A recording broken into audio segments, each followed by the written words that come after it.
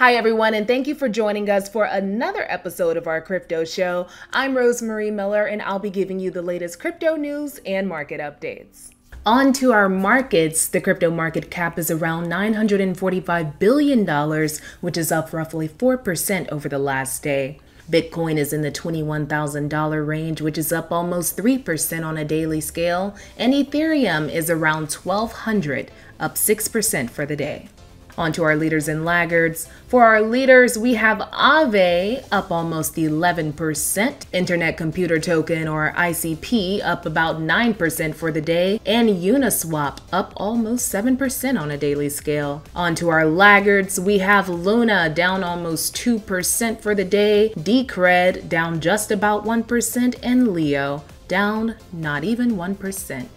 A class action lawsuit has been filed against Solana Labs, accusing the company and people within the ecosystem of making illegal profits and promoting this token SOL as an unregistered security. The outcome of the lawsuit could have major implications for the future of the crypto industry, which has had to function for years under a cloud of uncertainty about whether its tokens should qualify as securities. If SOL is determined to be a security, it could open up many similar tokens available on prominent crypto exchanges such as Coinbase, Kraken, Binance, and others to similar scrutiny. Ultimately, these platforms could be forced to delist SOL and other major crypto tokens. In other news, UK Prime Minister Boris Johnson steps down as a Conservative Party leader on Thursday after multiple scandals provoked widespread outrage and mass resignations among members of his own government. The departure of Boris Johnson as UK Prime Minister leaves a big question about the future of crypto policy in the country. The UK only recently declared its intention to set itself up as a crypto hub. For now, the resignation will likely disrupt the government's legislative agenda,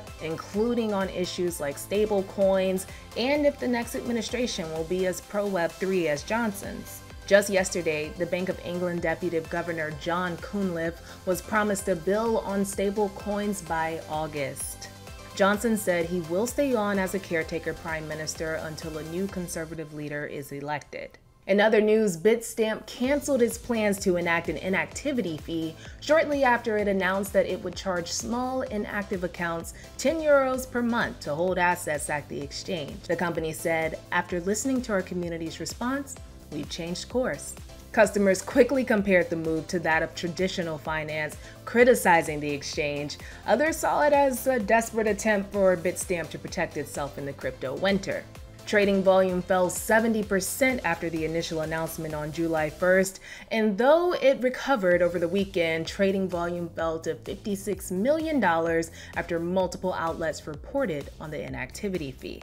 So we've been discussing crypto lenders for a while now. Well, Celsius Network, the crypto lender that halted user withdrawals last month because of liquidity pressures, reclaimed $440 million of its collateral today after it fully paid off a loan on Maker, which is one of the largest DeFi platforms in the crypto universe. The troubled crypto lender paid down the remaining $41 million of its debt on the DeFi platform. Cell, the native token of Celsius platform, spiked 10% within minutes after the news, but it's still down 81% since the start of the year. Thank you all so much for watching, and don't forget to follow us on Twitter @ForbesCrypto. Peace.